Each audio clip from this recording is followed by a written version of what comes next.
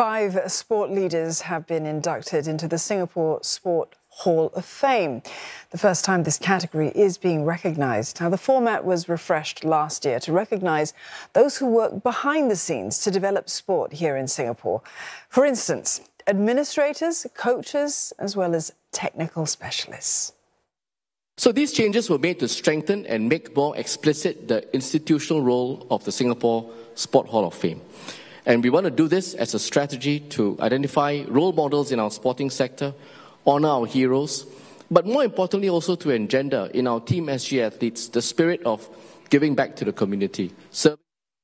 One of the things which I always believe in is to encourage more Singaporeans, the athletes, to come forward to take up roles that can support athletes to help build national federations, and for those who have the resources to be involved in international sports organizations.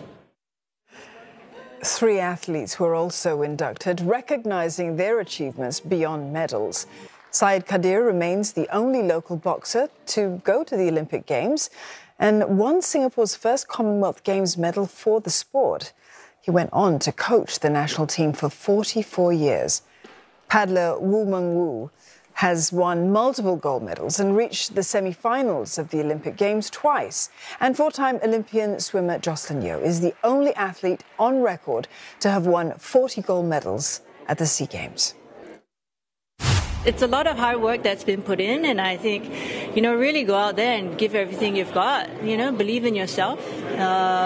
Do it for the country, your family, your friends, your loved ones, and do it for yourself. Because I think, each athlete puts in that sacrifice, right? And I think that they want to be rewarded with the results that they want.